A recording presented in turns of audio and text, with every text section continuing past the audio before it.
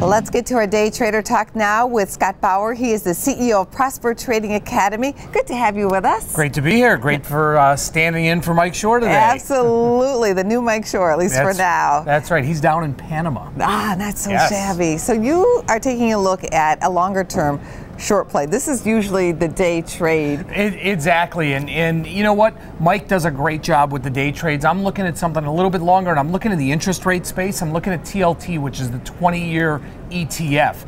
Rates have just come crashing down, as we know, Angie. I want to take advantage of just kind of an overreaction in the marketplace. So I am buying a put spread. This is going out to May expiration, but the reward to risk is great. I'm buying the 124, 122 put spread in TLT going out to May expiration. Could do that right around 50 cents here. The reason I'm picking those strikes is because the market's expected move in TLT going out all the way to May is about $3.50 or so, which if we get that to the downside puts us right at 122-ish. Does your day trade need more time because of what's happening in the market right now with this one?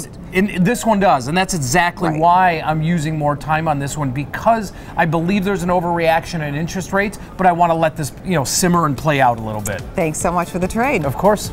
Check out businessfirstam.com to find out where to see our entire show. And don't forget to like, follow, and share Business First AM.